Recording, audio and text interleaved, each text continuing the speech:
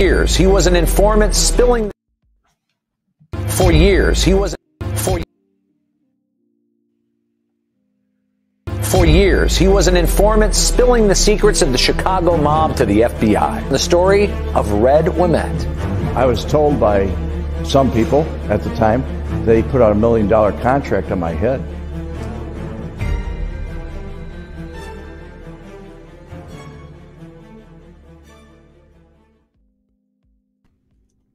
Hello, folks, and welcome, Adam. Here we are on Pearl Harbor Day, December 7th, 2022. And my guest, Adam, my partner, really, my partner in crime here. Hey, it's all good. Welcome in, everybody. How you doing today, Red? I'm doing real good. It's awesome. Very warm here.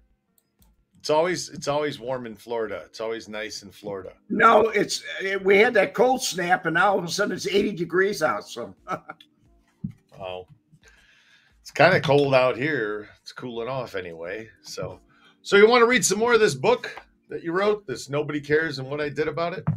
Go for it, Adam. Okay, so let's pick up where we left off next week, and let's see what goes on, because I think today's going to be an interesting read from what I've skimmed. Marshall Caifano and Ray Ryan. Marshall Caifano and Ray Ryan. Raymond J. Ryan was a prominent Palm Springs real estate developer and businessman who's had a partnership with William Holden and several other movie stars, establishing the Mount Kenya Mount Kenya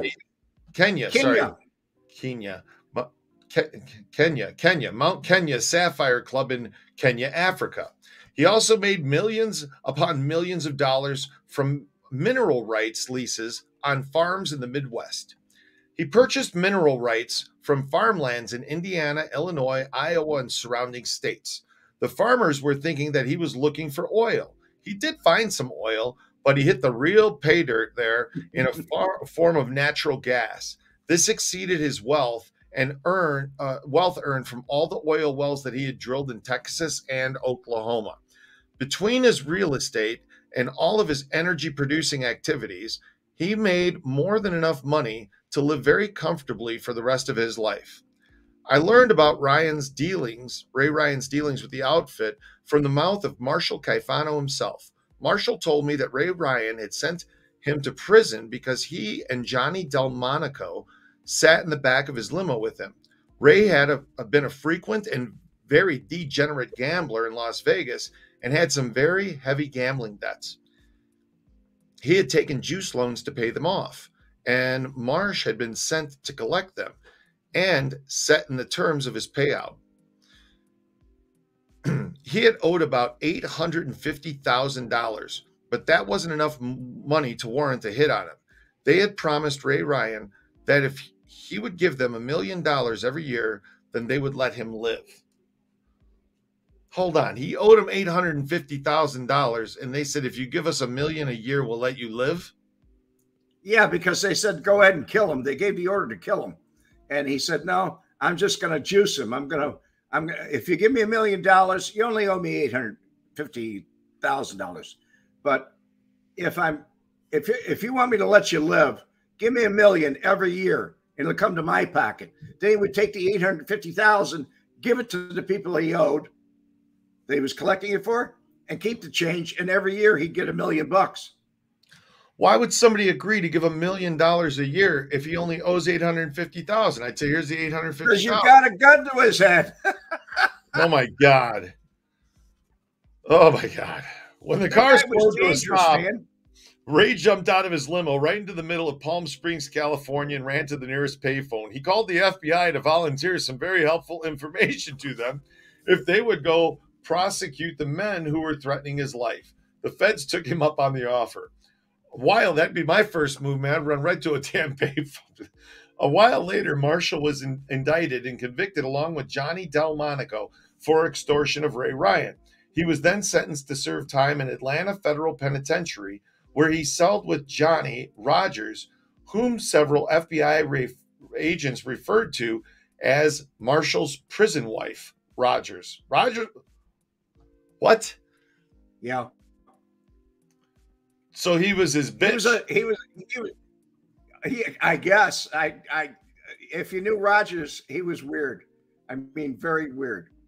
What do you mean by weird? He was a hillbilly. He was a hillbilly from South Florida. He was like a dog. He had no shame. Okay. So Rogers helped him procure an early release. Marshall went after Ryan with Joey Lombardo's permission. He was out for revenge as Ray Ryan. Ray Ryan, in his estimate, had taken several years of his life from him. In 1977,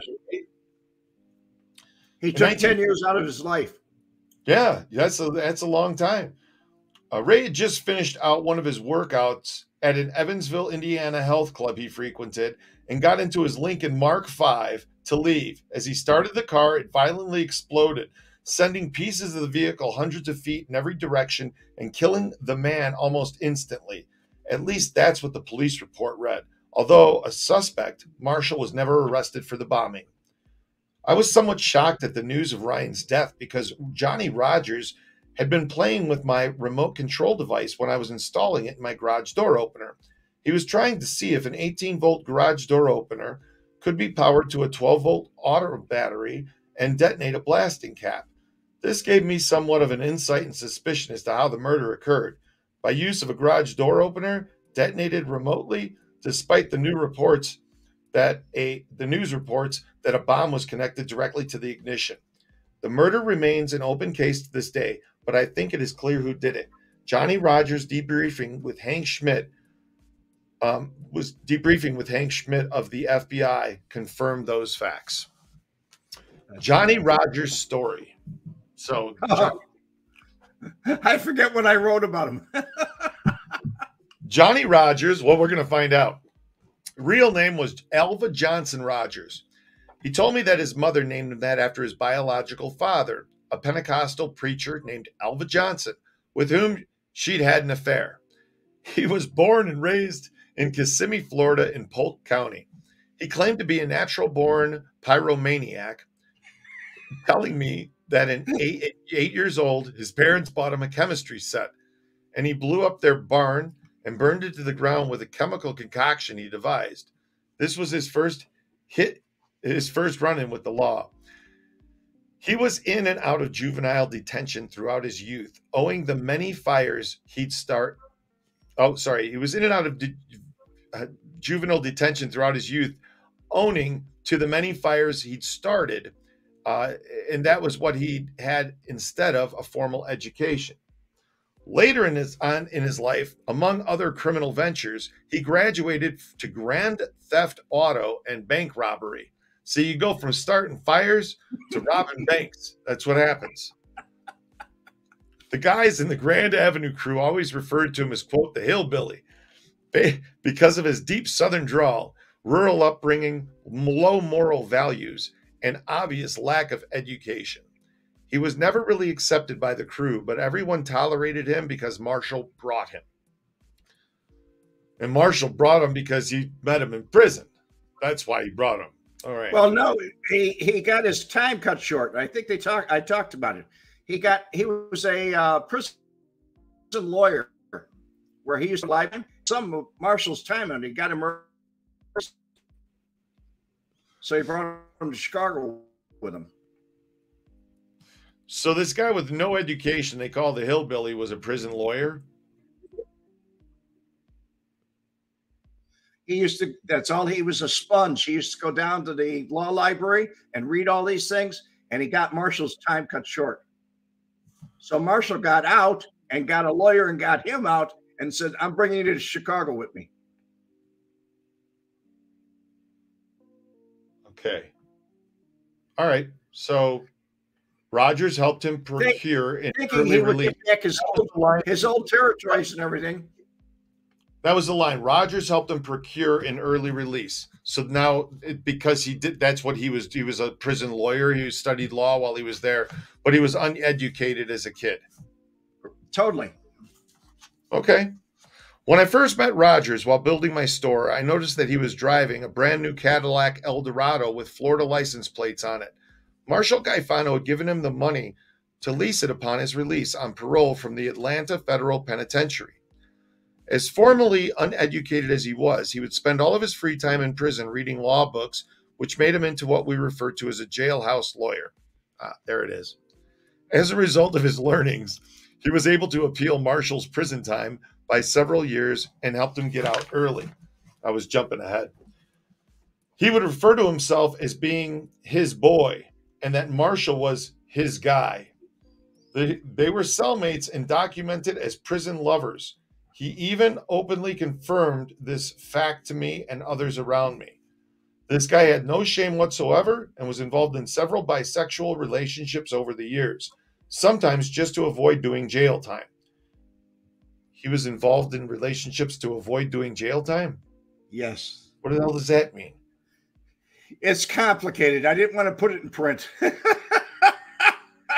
Okay. Enough said. I'll ask you off air. He was genuinely proud of the crimes he had committed throughout his lengthy career and even testified of that fact under oath in federal court in the family secrets trial. Under cross-examination, Rick Halprin, there's a picture of Rick Halprin. That was Joey's lawyer. Joey Lombardo's lawyer had labeled him as a bust-out loser, to which Rogers responded, quote, "I did 11 years for bank robbery. Is that heavy enough?" As he grinned and chuckled. Rick replied with a follow-up comment, "I'm glad you're not modest. The bank robbery is probably the highlight of your career," which Rogers confirmed by saying, "Well, sort of. The guy was one strange nut to crack, but at least he was a forthright." In reality, Rogers got away with very few crimes. It seemed that he was nearly always caught. For example, he robbed a bank in New Jersey and broke into a house that was vacant in order to hide. It all happened on a snowy winter's night. The flakes were falling so fast, he thought his footprints would be covered by the fresh storm. He was right about his footprints, as they weren't what led authorities to him. He told me, "I never did figure out how the police found me in that house." He overlooked the simple fact that the stolen car he used for the heist was parked a mere 2 blocks away, and they searched abandoned buildings until they found him. We used to joke about him, saying, "One more IQ point and he could be a stop sign." If he hadn't been Caifano's cellmate, he would have never been part of the Grand Avenue crew, and he all of us knew it.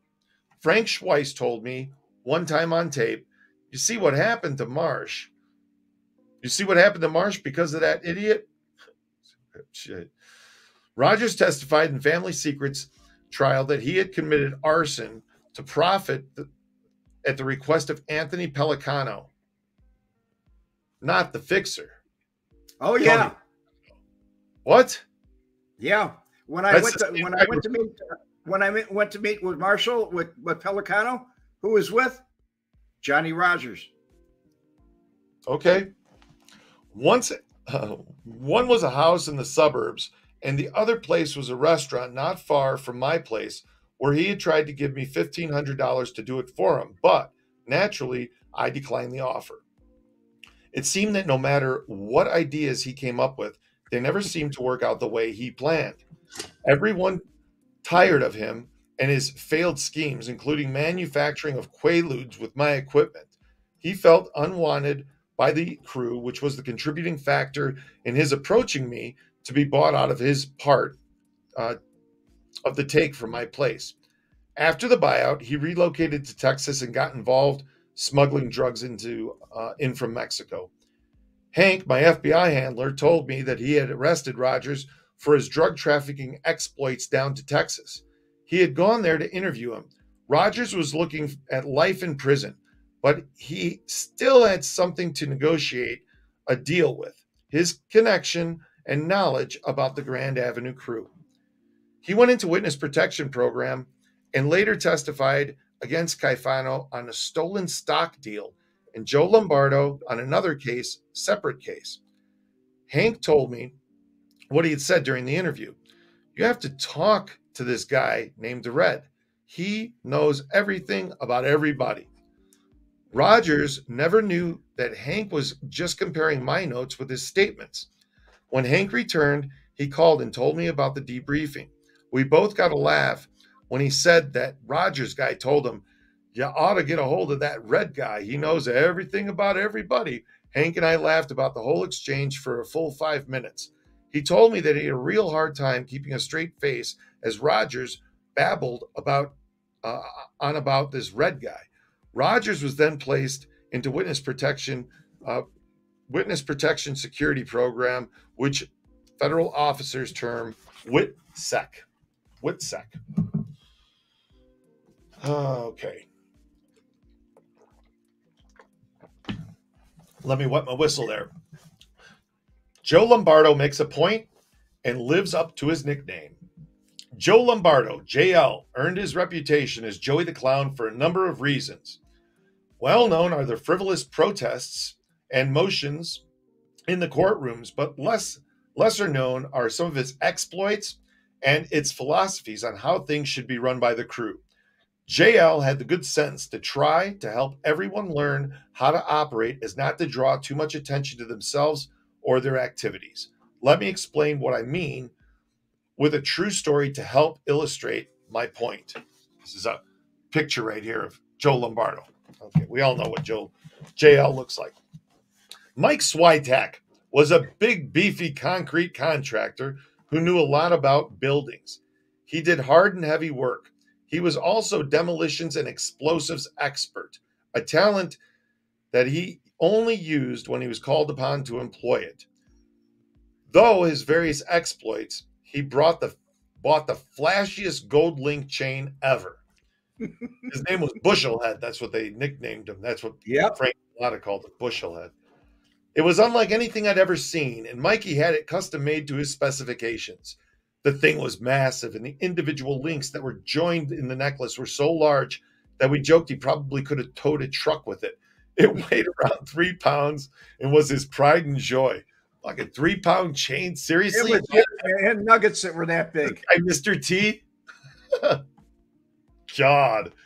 Anyone who got close up to him noticed it. People from a good distance could easily make out the shapes and tell they were extravagant. That was an extravagant oddity. It was so over the top that it actually resembled what might be regarded as cartoon jewelry. I think you get the picture. Mikey always attracted a lot of reactions when he would strut the streets with that novelty firmly fixed around his neck. It also made him very popular with the ladies, and he frequently got the best-looking girls to go out with him. It was hard to overlook the fact that he was a member of the Grand Avenue crew and must have purchased it with ill-gotten funds. He had it only for a few months, but he got a lot of use out of it. JL asked him if he could borrow it for a vacation. He told him he was going down to Miami Beach, Florida, and wanted to use it to help attract and impress the gals. Mikey was in a real bind because he certainly could not deny the request of his boss. JL fully expected him to comply and accepted the chain without hesitation. Mikey turned pale as he handed it over. I learned that Joey had been waiting for the right opportunity to approach him, and it was time to teach Mikey a lesson. Joey returned a couple of weeks later, but he never approached Mikey to return the chain. Mikey couldn't build up the nerve to ask him about it directly, so he got the other guys to inquire about his chain and when JL was going to return it. This went on for several months. One weekend evening, while Joey was sitting by the pool in a Chase lounge at Jimmy Kozo's place, Mike finally got up the nerve and asked him what happened to his chain. Joey reached in his shirt pocket and pulled out a very petite gold necklace that could have been worth more than $80 and handed it to Mike. Mike looked at it and said, "This is not my chain." Joey, while leaning back in the chair, puffing on his cigar and blowing smoke rings, said, "Sure it is. Doesn't that look like the same one that you gave to me?" Mike retorted, "No, mine was a lot bigger, maybe 50 times the size of this one." That's when Joey said, "I don't know about that salt water. It must have shrunk it." All of us who Typical were clown laughing, while Joey kept a very sober face. Needless to say, Mike's chain was never mentioned again. In his own joking way, he had taught him a lesson. You don't look like you are bigger than your boss. And Joey was the boss. I recall him sitting by the pool in that same chair, blowing smoke rings from his cigar, saying, I'm a shining star and there is no others. Oh, ego, man. Holy cow. That's after he did that famous picture with the suit where he Yes. was wearing the suit. That was right after that picture. Got it. I am a shining star and there is no other. Mikey must have forgotten the lectures that we all heard previously to this about driving expensive vehicles. At one time, long before the incident with the chain, we were all gathered at the same location at the bequest of Joe Lombardo. He went off on a rant about all the people he had to drive around in a 10-year-old beat-up dented Dodge, while others, well beneath in the echelon, were driving new Cadillacs. He told everyone, if I have to drive around in that piece of shit, who the hell do you think you fucking guys are that you can own a better car than I can? Some of the people hung their heads in shame and disposed of their Cadillacs, almost immediately replacing them with smaller used cars. Joey specifically said at that meeting, this kid is exempt, while pointing at me. After all, I was a legitimate businessman and could account for the earnings that paid for my luxurious cars, which many of the crew's tax statements showed they were barely scraping by. That's it, based on their primary job's earnings. It also bears mention that Joey had only filed taxes for making an apparent approximately $36,000 a year. The IRS has been one of those worst enemies of the outfit. Another example of how Joe Lombardo lived up to his nickname happened in November of '92 when he was released from prison. He took out newspaper ads in major Chicago area newspapers, which read, I am Joe Lombardo. I have been released on parole from federal prison. I never took a secret oath with guns and daggers, pricked my finger, drew blood, or burned paper to join a criminal organization. If anyone hears my name in connection with any criminal activity, please notify the FBI, local police, and my parole officer, Ron Kumke. Really? He did this in response to the several cover stories which had been in the headlines because of his release was in the major news story on both the TV and the papers. Joey came, quote, out of the patch. This phrase referred to the very poor Italian-American neighborhood on Chicago's west side. He started out as a burglar, and his specialty was taking down big businesses and ransacking them, along with his pals Frank Schweiss and Jimmy Koza. He was a collector of specialty construction equipment and tools that could be used for both legitimate and nefarious ventures. He would loan them out, and in place of rent, he would get a piece of the action from each job. This kept 20%. Him in the know of what was going on, and he got acquainted with a lot of the powerful people. Smart. Hey, man, I own the drills that you could drill safes with, and I got all the bits, and I got everything you need. I'll rent you the thing if you got to go do a job because you know the score. I use the word rent. I'll let you use it, but I get 20%. Gotcha. Okay. He brought up many of his childhood buddies in the outfit crews. Larry and Joe Petit, Irv Weiner, Phil Aldericio, the Spilotro brothers, and several others that died along the way. This helped propel him into a position of power and influence that made the more established older gangsters double down on their positions and try and keep the young Turks out. I should note that it was reported to me from several of the made guys I knew that this statement came from Tony Accardo's mouth himself in speaking of the young Turks. Quote, these guys all came out of the same place that you did and all have the same skills. Why not give them a piece of the pie now? Because they will eventually overtake us and be running the show anyway. It's true. Mob guys who could think progressively were adaptable and made through transition times. And those who didn't were eventually murdered or went to prison and died there. And there's a picture at the Last Supper, including Joe Lombardo, who spent the with his suit on. Last Supper. That's JL right back there. The only guy with a suit. That's right. The only one with the suit. Irv Weiner and his contributions to the outfit. Irv Weiner was a profiter for the mob. He was an earner. He was a close childhood friend to Jack Ruby's older brother. Jack Ruby was the man who was famous for gunning down Lee Harvey Oswald, President JFK alleged assassin. He was so well acquainted with Jack that he was even summoned before the Warren Commission for questioning regarding the assassination. Let me just say that he knew a lot more about the events of those days than the public ever did. It should be known that Red Dorfman, father of Alan Dorfman, and Jimmy Hoffa were close friends and associates. All of them had immense financial gain from JFK's murder. No one will ever know his role in the death of JFK. Irv also came from the Patch and was longtime associate of Joey Lombardo. Because of his Jewish ethnicity, he was never able to become a full-fledged made boss. But that formal title, that was really all that was missing. His influence and authority were immense. He had a great mind and propensity for schemes that resulted in big payouts. He was licensed as a bail bondsman and used his American bonding company, Weenie World Corporation, and Danny Seifert's Plastic-Matic Products fiberglass factory to launder money and generate business leads for outfit interests. His peers also referred to him as the Rabbi, partly as the reflection of his Jewish heritage, but also an homage to his truly gifted intellect. Early in his career, he controlled the Chicago outfit's interest in Havana, Cuba. He frequently went to Havana to oversee their casinos.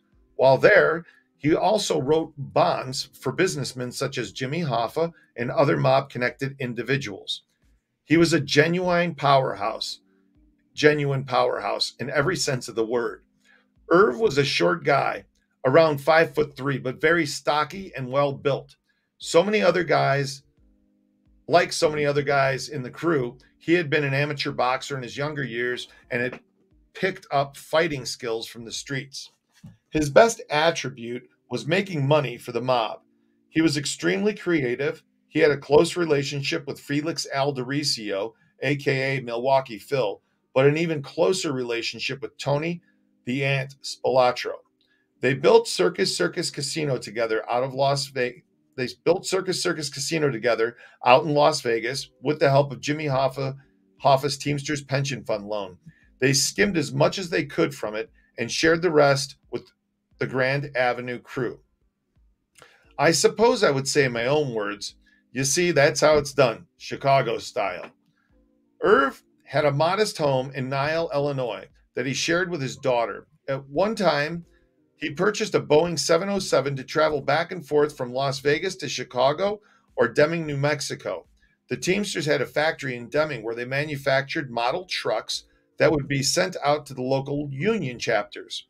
The local unions would have to buy the models at top price. When Irv got a hold of the plant, they also molded 5-gallon. Wait a second. Let me just back this up. What do you mean the Teamsters had a factory in Deming where they manufactured model trucks? What do you mean model trucks? Somebody took a loan from the Teamsters Union, and they were manufacturing these plastic trucks, and they would call every local or send one out to every local and then give them a bill. And they would have to, buy them. And they made lots of money on them.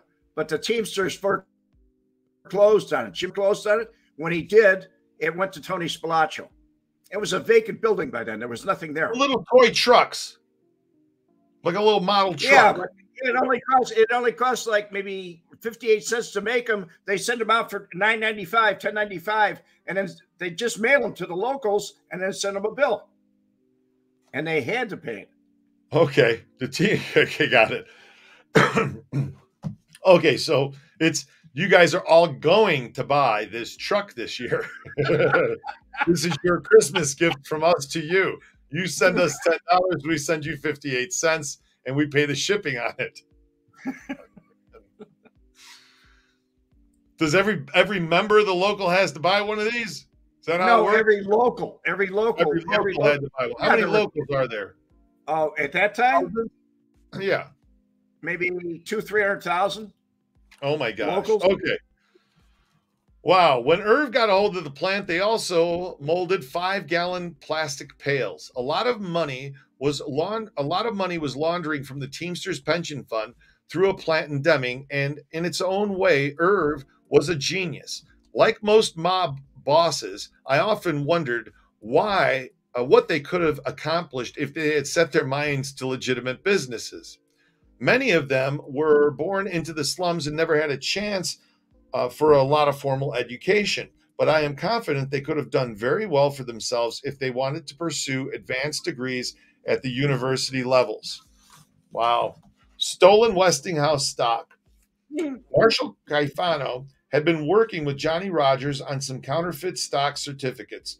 The real ones were stolen from Chicago O'Hare's airport. Their value was a whopping $3 million. Marshall asked me to go back to my bank and take out a loan for as much as I could using the Westinghouse stock as collateral. He said, quote, "They'll never refuse you, a straight businessman, but someone like me would never get a loan, and I'm still on parole." I called my FBI handler, Hank, and told him about it. He assumed he made the report. I assumed he made the report. I put off Marshall and did not go along with his plan for me. Later in 79, Caifano went to a financial institution in Miami, and the banker who made him the loan called the FBI and told him that the stolen stocks were there, the genuine articles. Marshall was arrested and held in West Palm Beach. He wrote a letter to me. He wrote me a letter telling me how we could still do business together. His nephew was an attorney. With his nephew, through his nephew, an attorney. By the time the letter got to me, Joe Lombardo sent Phil Amato to pick up the $250 per week I was still paying in street tax. After a few weeks of collections, Phil told me Joey was asking about the factory. I told him that Rogers took it over, and Marshall told him to cut me out of the business. JL and Phil wanted to know where the Rush and Dr. Popper manufacturing equipment went. So Phil and I headed to the warehouse together. We opened the doors and all the equipment was gone. The place was completely empty. Rogers had sold everything for seed money in order to try his hand at importing drugs from Mexico. I suppose he figured that it was an easier way to make money than by direct manufacture of drugs. I gently reminded Phil that Johnny had ordered me that this was no longer my factory or equipment, and that Marshall had told me to stay away from it. So I did as I was told.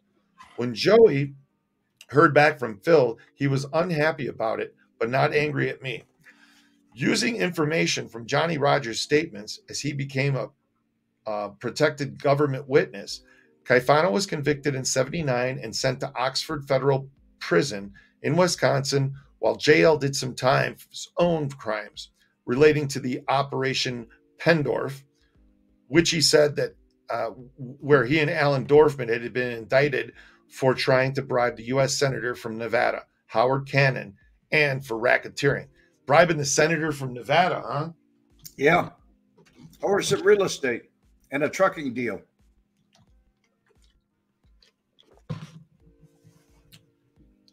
It was clear to the prosecutors through the wiretap that they had a solid case. When Joey went away to prison, Alan Dorfman's fate was to be gunned down in front of the Lincolnwood Hyatt House when he was out on bond and with his trusted friend, Irv Weiner. Alan had been fortunate enough to show enough income on his tax returns to be eligible to make bond. Unlike JL, it was obvious he would have been much safer if he had just gone to prison, but he simply didn't want to do the time. Alan had been in prison before and thought it was safer to be out on bond until he was shot down, allegedly by Frank Schweiss, near the car that he drove to the Lincolnwood Hyatt House Hotel for lunch with his close friend Irv Weiner. Irv's statement to the police was that he never saw who did it because he did what he was told, and when someone told him to turn around and put his hands on the car, the thieving man said, "Give me your wallets." Irv told authorities he was just doing as he was told and that he had been in fear of his life during the armed robbery. This is the way it was done by the outfit. Someone you trust would bring you to a place and you never return from it. You were led to your murder by a close friend and trusted friend whom you never suspect to betray you. That's it. It's never somebody that doesn't know you, right? It's never a stranger. Oh, it's a close friend. It's someone you trust. Got it. Yeah, Adam, like Joe's story about buying boxing tickets. Yeah, buying the damn toy trucks. Exactly, Bobby Bag of Donuts. Mark Hansen shoots his brother. Whew, this sounds like a normal family already. After a normal late night. Oh, Mark Hansen. Mark Hansen is the son of Kenny Hansen. Okay. After a normal late night closing of the bar, I set the front door buzzers so I wouldn't hear it ring, shut off the ringers on the phones, and then crawled into bed. I'd only been asleep for about an hour and a half when I was awakened by someone pounding on my back door. I had no doorbell on that back door, which was heavy duty, solid wood construction with a pair of deadbolts for added security. My back door was on the second floor. I had an elaborate deterrent system in place to keep people out of the backyard/beer garden. So I was shocked to hear anyone pounding on it. I got out of bed and I grabbed my pistol and headed to the back. With my .45 in hand, I opened the locks with my left hand and prepared for the worst. I didn't know what to expect. I then heard, "It's Mark. It's Mark. Open the door." I opened it and saw a frightened Mark Hansen. His curly light brown hair was all over the place. He was in some dirty work clothes that looked and smelled like he'd come straight from the barn. Mark was running his own place, Glenwood Stables. I know, I remember Glenwood Stables. I grew up not far from Glenwood Dyer. Yeah. That's right. Yeah. By now, and was doing quite well for himself. I asked him how he'd gotten up to my door. He was frazzled and he kept saying, "I killed my brother, and I'm going to prison for the rest of my life." He was emotionally distraught and disturbed. I pulled him into my kitchen and I secured the door and I asked him why he would come to my place. He told me he needed help. Yeah, well, why are you here? You'd be at the police station, shouldn't you? I asked him why he would come to my place. He told me he needed help and wanted to hide out there. That I was the only one he could trust. I put my robe on and I asked him to tell me one more time about what had happened while we stood in the kitchen together. He kept repeating the same phrase. "I killed my brother. I killed my brother. I'm going to prison for the rest of my life." He was scared to death. I had to coax more information out of him as he was still in shock and tears ran down his cheeks. I asked him how he killed him, and he replied, "I shot him with this," as he pulled a nickel-plated .25 automatic. I soon became more awake as I laid eyes on the firearm. I removed the pistol from his hand and I put it on the dryer that was next to the door. His lip was quivering and his hands were shaking as we continued our exchange of information. He had to use the bathroom, so I told him to get in the shower as I got a robe for him and put his dirty clothes into the washing machine. While he showered, I went and woke up Lenny. He was none too thrilled with the prospect of helping out with another problem child. Mark finished showering and put on one of my robes, but hung it on him like a blanket, owing to his small build. His clothes were still in the wash as we stood in the kitchen while he sat on top of the dryer. He was still upset, but at least he was clean. At this point, I asked him a few questions, so I was very curious about things. I'd asked him how he'd gotten into the city, and he told me I took Ma's car. You mean her brand new Lincoln? He confirmed that the car, he confirmed that was the car he drove in, also telling me that he had parked it in the parking lot. I asked him which one and then learned it was Frank Schweiss's. Frank had a habit of taking sledgehammer to the car of anyone who used his parking stalls without authorization and then called Lincoln Towing Company to take the vehicle away. He didn't just call to have it towed. He smashed it up first. And Jesus. Things just seemed to keep getting worse. As Mark continued babbling about how he killed his brother, I asked, "Where did you shoot him?" He began to tell me a story. He said that he was trying to call his girlfriend Joni, and the phone just kept ringing. He tried and tried again. When it was finally answered, his brother Danny was the one who was on the other line. He told me that he hung up and drove straight to her house, taking his pistol with him. He told me that the reason he brought the pistol was to intimidate his brother since he didn't want to get beaten up by him. When Mark arrived at Joni's house, her parents were on vacation, leaving the house to their daughter. When Mark knocked, she answered, but refused to let him into the house. Asserting his masculinity, Mark pushed his way through the door.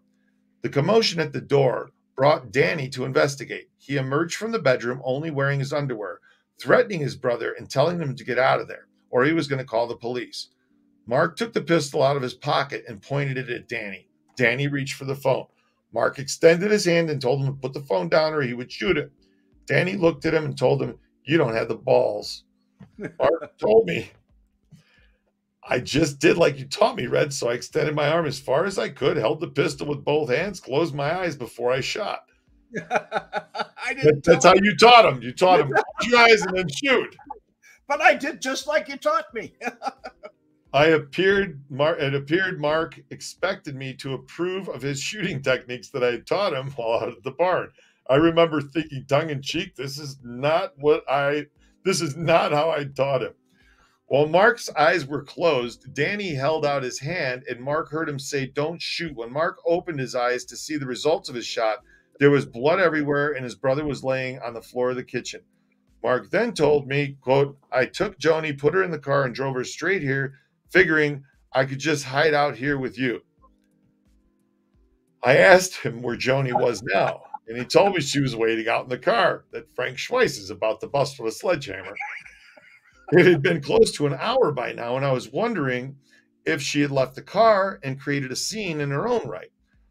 Putting her on hold in my mind, I asked Mark where he actually hit Danny with the bullet. He said, "I don't know, because my eyes were shut, so I didn't see, but there was blood everywhere. He wasn't moving when I left." His clothes were now done, the wash cycle, so I moved him to the dryer as we continued. We went to the living room where Lenny was eavesdropping on the entire conversation. I reached for a telephone as I asked Mark what town Joni lived in. I wanted to see where the nearest hospital was so I could determine where Danny had been taken. The nearest hospital was South Suburban, so I dialed 411, got their number, made the call. When the gal answered the phone, I asked to transfer to the emergency room. After 8 or 9 rings, a woman answered. I told her I was checking on the condition of Daniel Hansen. She said, "One moment," put me on hold. The whole time I was thinking that they had put a trace on the call and the police would answer from there in an emergency room. To my surprise, Danny was the one who answered with a gruff, "Hello?" With that, I quickly hung up the phone without saying a word. I looked at Mark and said, "Well, there's good news and bad news. Your brother's shot, but he's alive." Which was the good news? He's alive. Okay. Mark now changed his mantra to, "I'm going to prison, I'm going to prison, I'm going to prison." His clothes were finally dried by now, and I told him to get them out of the dryer and get dressed. While Mark was in the bathroom getting dressed, Lenny looked over to me and said, "This is another one of your fine messes, Red. How do you get me involved in these things?" In an authoritative voice, I told him, "Just shut up. I'm going to need your help." Lenny took a deep breath and said, "Okay." I told Lenny to turn on the TV on the early morning news, and the same story was on every channel. The news reported that a young South Suburban man had shot his brother, kidnapped a young woman, was armed and dangerous and on the run. Great, and he's with you. And I'm looking at this on TV. Mark exited the bathroom. The 6 a.m. news. Just in time to catch a report as the picture of both he and Joni flashed on the screen with their names and ages beneath each photo. He again affirmed that he was going to be going to prison where he would be sexually abused and molested. I sat Mark down and told him he was not going to prison, and if he would listen to me and do exactly as I instructed, the first thing you're going to do now that you're dressed, is go down and get your girlfriend and bring her back up here. Mark became more alert as he began to implicitly follow my instructions, even though he was still scared. As he went down to the door to retrieve Joni, I picked up the phone and called his mother. When she answered the phone, she told me, "I can't talk to you right now. There's a lot of police in the house with a search warrant looking for guns." She then hung up. I began disassembling Mark's pistol, deliberately damaging it as I broke it down into individual pieces. Mark returned to the back door with his girlfriend, and we all sat in the living room. As I introduced myself and Lenny to her, I asked if she was okay. She was most concerned about her mental state at the time and wondered what the circumstances of her kidnapping were. I was afraid that she wouldn't speak to me openly with Mark there beside her, so I instructed Lenny to take Mark for a ride in the car and get some Dunkin' Donuts, as I needed an excuse to get Mark out of the apartment. As Lenny began to leave, I handed him the damaged pistol parts, telling him to drop one part in one sewer and another in another sewer, and to make sure that they were at least a few blocks apart. As they left, it was dark outside. I began to talk to Joni now that we were alone. From the news reports, I learned she was 18 years old. She looked very young and innocent.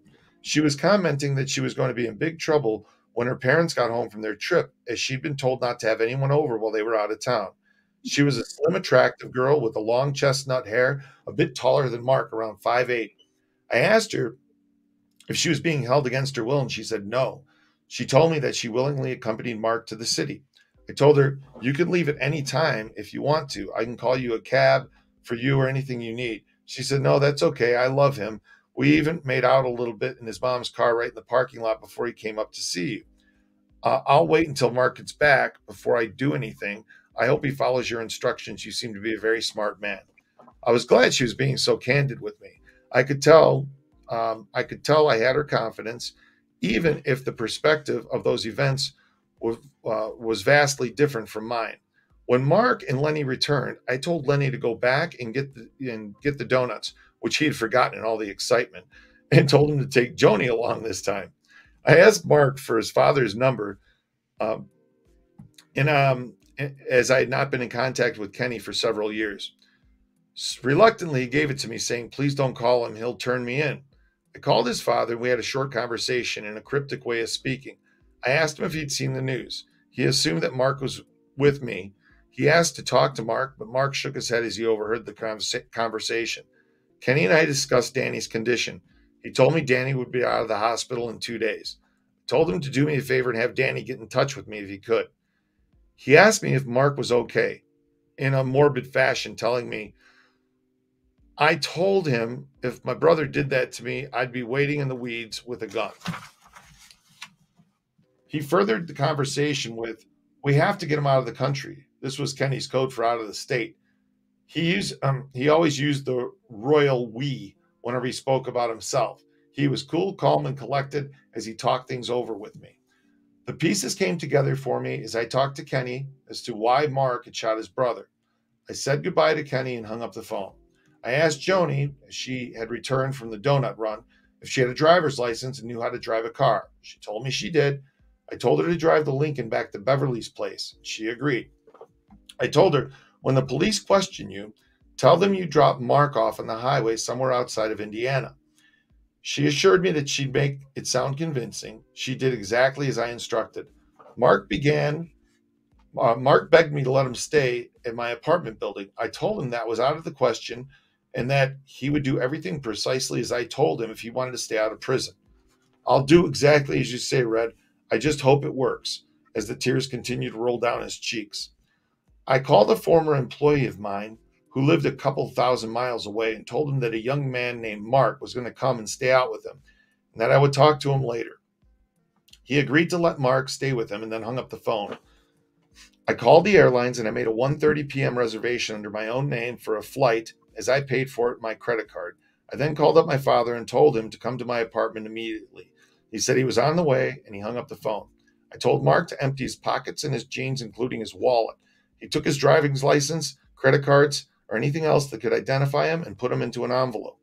Mark had never been on an airplane in his life, much less a jet.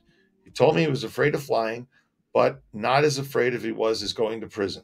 I put the envelope away. I took $2,500 cash, gave the cash and Mark's empty wallet to him. I told him my father would be driving him to the airport. It also bears mentioning that all throughout the exchanges, Mark was clutching a Bible close to his chest, rocking back and forth. He again pleaded with me to stay, but that was simply way out of the question and not up for discussion. When my father arrived, I told him that I wanted to take Mark to the airport to pretend that he was one of his sons. Still holding his Bible, Mark now reached up and gave me a big hug as he and my father left. He told Mark to call me. I told Mark to call me when he arrived at his destination and to call me once a week, give me regular updates. I explicitly instructed him to leave the tickets bearing my name in his seat on the plane as he left. My dad returned, telling me that the airline had a problem with him getting on the plane since Mark didn't have any ID. But my father's assurance that he was his son while showing him his own ID was enough to get him boarded. Mark safely arrived in the new city and called me to confirm he was there and that everything was going as planned. And I think that's about where my voice will get me today, because it's starting to go. I have to tell you, there was never anything so shocking. I was taping Frank Schweiss while this was going on. And this kid shows up at the door and says, I just killed my brother. That's all I needed. And he was a little guy. Wiry, you know. He probably didn't weigh 110 pounds at the most. Fascinating. This is a fascinating read, Red. It is. And I'm looking at the marker. We're about halfway through this thing. Not quite halfway, but we're close. And what is this, episode 5? I said it was going to take 12 after we did the first one. I said this is going to be a 12 episode thing. I know it is. That's how long it's going to take to do this. 12 hours of reading it out loud. Thank you, Adam. Not all at once, thank God. But, once the playlist is together, you can binge through it if once it's done. That's the whole point of it. So I hope you guys are enjoying this. And I'm going to grab some honey and tea. I have to do that right now because I got to start talking again in a little bit. So, all right, Red. Well, it's been fun. Thank you, folks. Thank you for stopping by. God bless you all. Have a great day, everyone. We'll see you next week, and we'll learn more about Red. The combination of the videotapes and Wemette's testimony resulted in the conviction of 2 men on extortion charges. One of them was Frank Schweiss, known in syndicate circles as the German, a feared mob terrorist and a suspect in a number of gangland murders. He was described to me by other outfit individuals as the most feared hitman. And as he said to me, my reputation precedes me, son.